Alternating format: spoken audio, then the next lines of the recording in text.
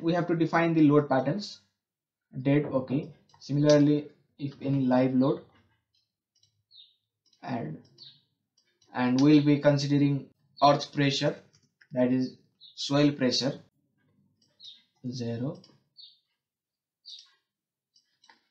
water pressure, that is hydrostatic pressure, earthquake x. So as we are considering a 2D analysis, so we'll consider the earthquake effect in only one direction, that is either in EQX or EQY, and it should be quake, and we'll do it with the user coefficient, modify load patterns. And similarly, as it is an underground structure, that is there may be a chance of high groundwater table, which will lead to uplift. So let me add that as well. It will be a date type. Okay, modify load pattern 0. Now let me define the earthquake load pattern. So global x direction, okay. So base shear coefficient, we know the basic formula to calculate it, that is AH is equal to ZISA by 2RG, where Z is the seismic zone factor, I is the importance factor, R is the response reduction factor, and SA by G is the acceleration coefficient. And for Nepal, we'll consider seismic zone as 5, that is V, and for which the zone factor Z is equal to 0.36. As it is an important structure, so we'll consider 1.5, and the response reduction factor will be different, not 3. Let me show you that. So in IS code, you can see the response reduction factor in table 9, and that is response reduction factor R for building system. So previously we used 5, that is a moment frame system with RC building with special moment resisting frame, that is ductile building. And for now we have structural wall system, and so we have to consider this value. And we have two different values, that is building with ordinary RC structural wall and building with ductile RCC structural wall. And in the note it has been said that RC and steel structure in seismic zone 3, 4, 5 shall be designed to be ductile. Hence the system is not allowed to be in this system, that is buildings with ordinary RC structural wall cannot be used. So we have to go for building with ductile RC structural wall, that is 4. So Z is 0.36 into importance factor 1.5 and divided by 2 divided by R, which is 4. Now we have to find the value of SA by G, and that depends upon the time period. So you can find that in the code with reference to the graph here. So we'll be considering type 2 soil, that is medium soil, and natural time period. We'll get the value of SA by G.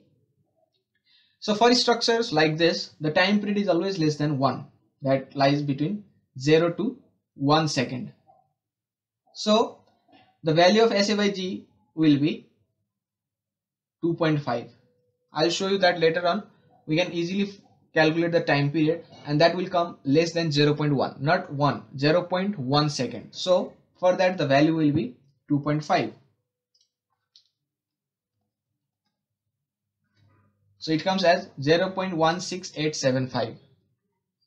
Similarly, building height exponent K. So the building height exponent K is basically an exponent related to the structural period. And for a structure having time period less than 0.5, you can take K as 1. For a structure having time period greater than 2.5, it will be taken as 2. And if the time period lies between 0.5 and 2.5, the value can be interpolated between 1 and 2. So for now, we can just go for 1. And basically, it is used for calculating lateral seismic force. Here you can see the value K. So it will be a square if we are using 2. So 1. Okay. So this much load is sufficient to understand the 2D analysis. Now let us draw the structure. Okay. Now the next step is to apply the loads. Assign. So firstly, let us assign for the wall and go to frame loads distributed, because either it is water pressure or earth pressure, it is distributed. However, it is uniformly varying.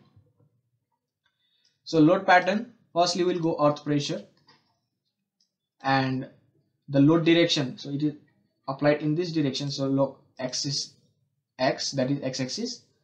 Similarly, load type, it is force, and it is a trapezoidal load. And relative distance or absolute distance from end eye. So end eye basically means the point of start. So basically we are going to apply a triangular load. The base will have the maximum magnitude of the force, and the absolute distance is 0 at this point. Absolute distance from end eye 0, and considering the height of the structure as 5 meter and providing a freeboard of 0.5 meter at top, so the height of backfill will be 4.5. So the load at base, the load will be Ka into height. Considering active earth pressure, the coefficient will be 0.33 into unit weight of the material. We are assuming that the water table lies at the top, so the unit weight of the soil considering saturation condition is 19. Height of the backfill 4.5, so 28.215 at base. Apply. Similarly, in this direction it will be negative considering equal backfill on either side. Apply. Okay, now water pressure, global X, and let us give a freeboard of 0.5 meter for the water as well. So the height of water is 4.5, and there won't be any coefficient. We'll just multiply it with the height of water and the specific weight of the material, that is water. So 9.81 into 4.5, 44.15. So now let me apply this. For this it will be a positive value, so 44.15, and similarly it will be negative. And considering the slab, that is vertical load, so we can simply go for uniform load with positive value, that is considering the gravity. Apply. Uplift. So basically uplift is, or the uplift force arises due to the restriction provided by the base slab for the movement of water in the vertical direction. So considering the backfill up to this point, that is 4.5 meter, the groundwater table should be allowed to come up to this depth, that is up to this head, but due to the slab it is being restricted. Now it will apply certain force, and that is basically uplift, and that goes up to the level of water available, that is groundwater table. But for now we are considering the water table to be up to the point of backfill, so we can simply go for uniform load, gravity, but it will be negative 9.81 into head available 4.5, so 44.145. It is okay. So we have applied earth pressure or uplift pressure, earth pressure, water pressure. So if there is any live load, you can go for it. So let us assume the live load to be as 2 kilonewton per meter, gravity. Okay,